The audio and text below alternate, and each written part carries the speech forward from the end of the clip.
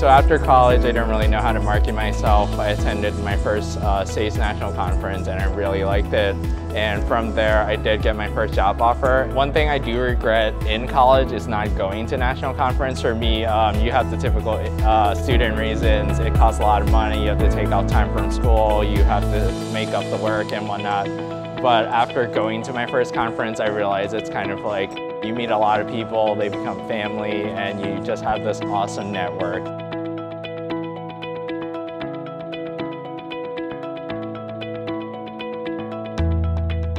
So one thing that was important for me in coming to SASE, like what keeps me coming, is just like the amount of people that I meet and like the different types of people that I've met. And I just have a lot of fun just being here and like seeing like all my friends from all over and like meeting new people and like talking to recruiters, seeing like if I can make that connection for a student with that recruiter.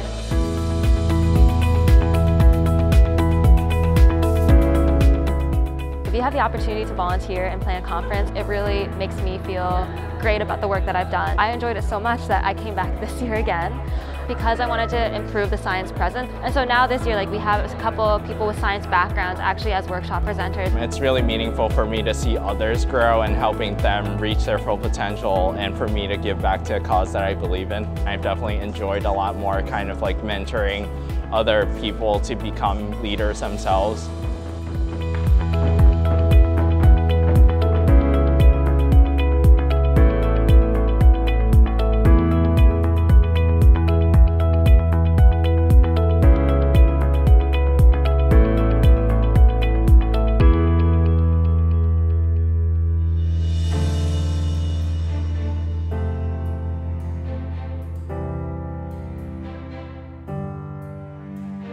This is my first SASE event. The leadership workshop is what I held.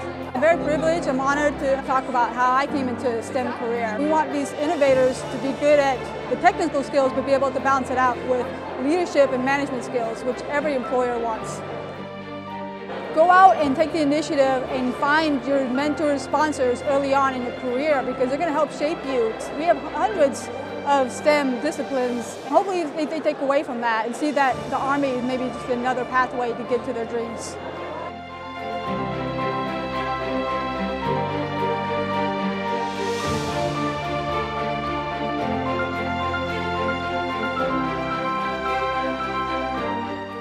Well, I have spoken at every single SASE conference so far except one, and I really love SASE. I've been involved since the beginning of the conferences, and I really believe that what SASE does is going to really help with diversity, really shift the workforce and change our thinking to create the next generation of leaders. What makes Unlimit You different is it's one of the rare programs that focuses on Asian American leadership, but specifically for science, engineering, technologies. The attendees were hyper engaged.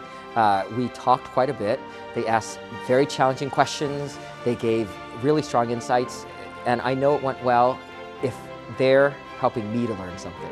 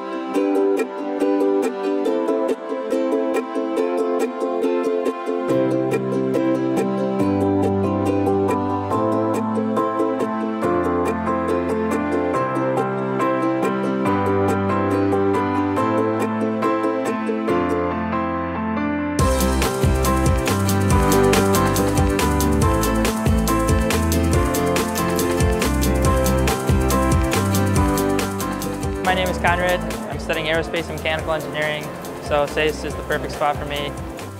My past 2 days have been also exciting. I got to do a tour at Northrop, and I also was part of the networking events, as well as did the Six Sigma White Belt certifications.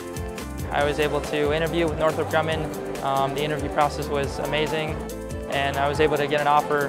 Definitely an exciting day.